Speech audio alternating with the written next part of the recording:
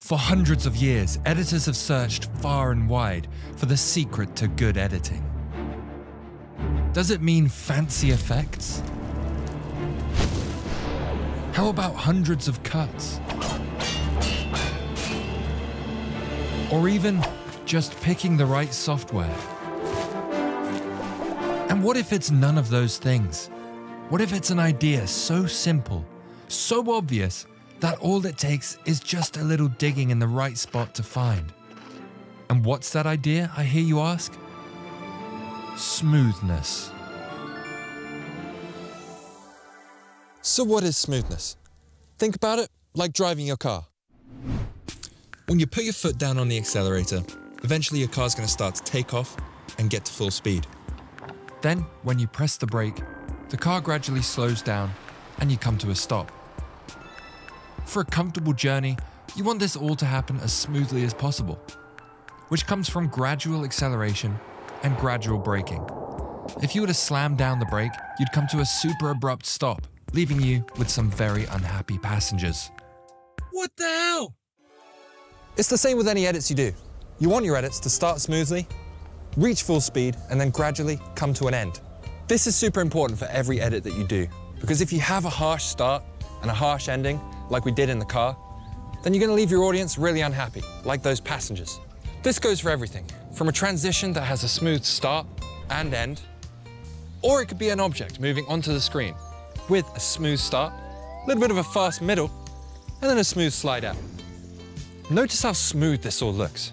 Everything that's coming on screen feels natural, even though it's being made in a computer. This makes it all feel super professional. So now that we know what smoothness is and we've seen it in action, let's learn how we can implement it into your videos. And for that, we need to go back to the office. There are many ways to achieve smoothness, and almost all of them start with the same core concept: keyframes. Learning keyframes is one of the most important things that you can do as an editor, and that applies to all kinds of editing, all the way from corporate videos to YouTubing. A basic keyframe is a marker that you put onto a frame to tell your software where you want a specific value to be held on a specific frame. So let's say at point A, you want the rotation value to be 0. So on that frame, the value of the new keyframe will be set to 0. And now to make it spin, you go forward a few frames and set the value to 180. This will be our point B. As you can see, that's not very smooth, and that's because any change between the values in any editing software will be interpolated, which means that it happens at a steady and consistent pace, like if the car was always at 20 miles per hour with no smooth takeoff or landing. So how do we make this smooth? When I started getting into smooth editing, I quickly learned about the ease in and ease out feature. Easing out adds a smooth start to the change in value between keyframes, whilst easing in creates a smooth ending to the change in value. In any editing software that allows for smooth keyframes, which includes Premiere Pro and DaVinci Resolve, you want to set your first set of blocky unedited keyframes to ease out, and then your second set of keyframes to ease in. And there you have it. A pretty generic smooth motion from A to B. Just remember that it's out, then in, not the other way around. Ease out and ease in can be added to any value change, from a change in rotation and scale to transform movements,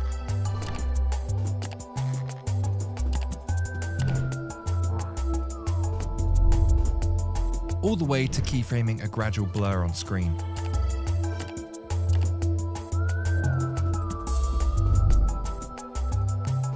But let's take this one step further and make these animations even smoother.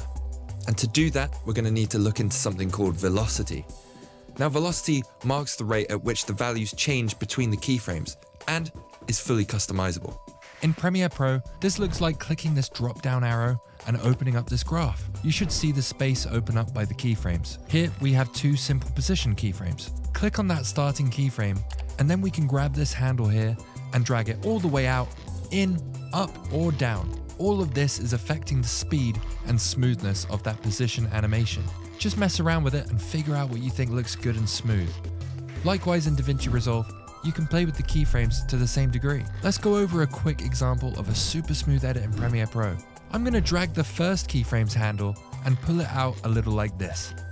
Then I'm going to click and drag on the next keyframes handle all the way back so that it looks like this. This big hill in the middle of the keyframes on the left side is where most of the speed is occurring in the motion from A to B.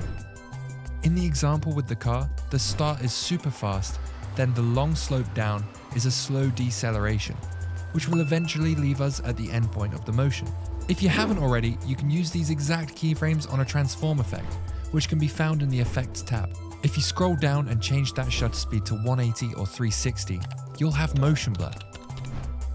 Sometimes to make things bounce, I create a velocity graph shape that looks like this, with speed concentrated on the end. Then, keyframe the anchor point to wobble a bit on that spike.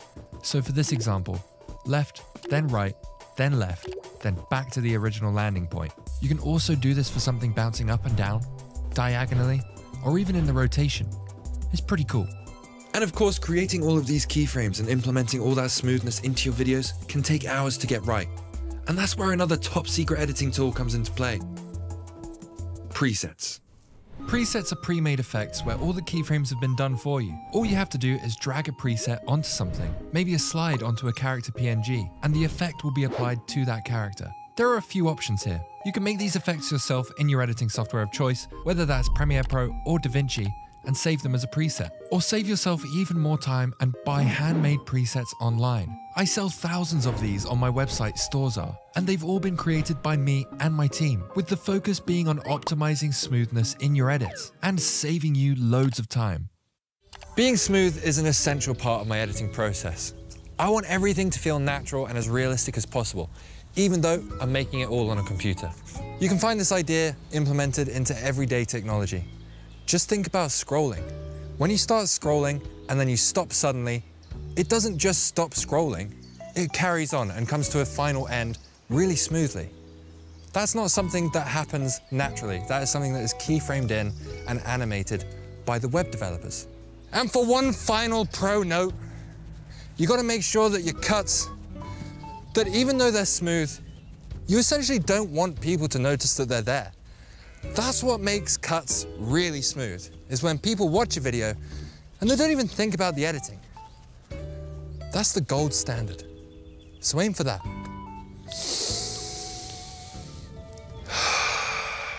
So now you know it.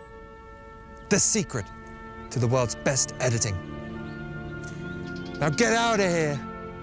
Go and use what I taught you today. Go use it in your gaming videos, your vlogs, your travel vlogs, I don't care.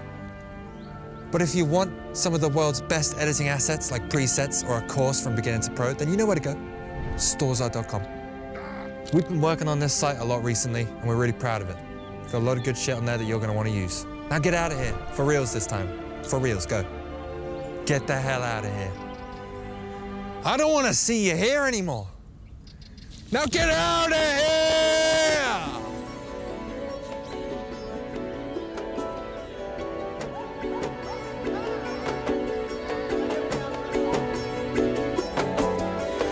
Pub?